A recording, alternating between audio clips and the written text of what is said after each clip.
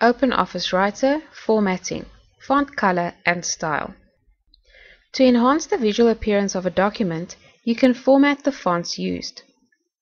In this case, I'm going to highlight the font first, and I'm going to start off by making the font bigger.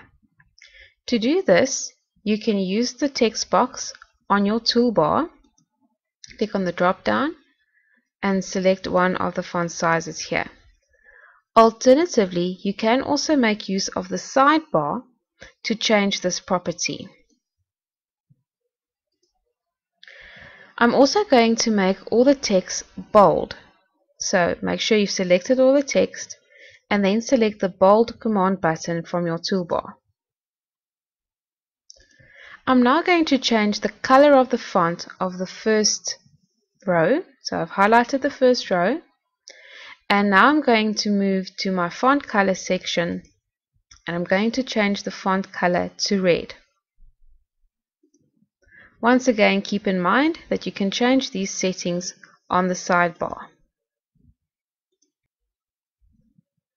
I also want to apply a highlight to this particular heading. So I'm going to highlight the heading and then I'm going to apply a highlight color to it. So select highlighting and I'm going to use yellow. Always try and use contrasting colors as that will stand out most on your page. You can also apply different effects to your text. So you can right click on the text that you want to select or edit and then select character.